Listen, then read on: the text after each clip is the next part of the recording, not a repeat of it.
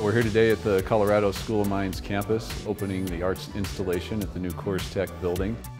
Since this is a building that CoorsTek has been instrumental in putting on the Mines campus, we thought it'd be fitting to have some of our ceramics as part of the piece.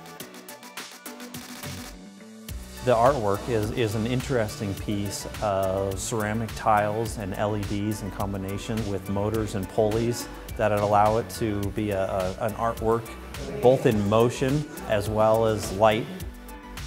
The ceramic pieces that are in here are aluminum oxide substrates.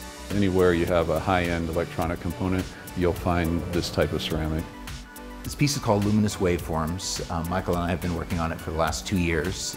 For us, it was like this, it was an opportunity to do something we hadn't done before. And I think what we really like doing is really exploring and challenging ourselves. We started with some kind of abstract concepts, but working with the materials and then with the layers of electronics and lights, it kind of grew to this thing that you see behind you.